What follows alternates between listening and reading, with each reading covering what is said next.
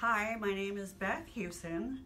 Before I came here, I was too exhausted to even drive. I felt very sick to my stomach and had terrible headaches. I couldn't go out at all at night. Now I can drive. My headaches and stomach aches are getting better, and the nausea is getting better. I had nausea too. And I can go out at night. I've gone out dancing, and I'm going out dancing again tonight, which about a week ago, or a week and a half ago, I could not drive or go out or do anything. I was just laid up, feeling really sick and exhausted.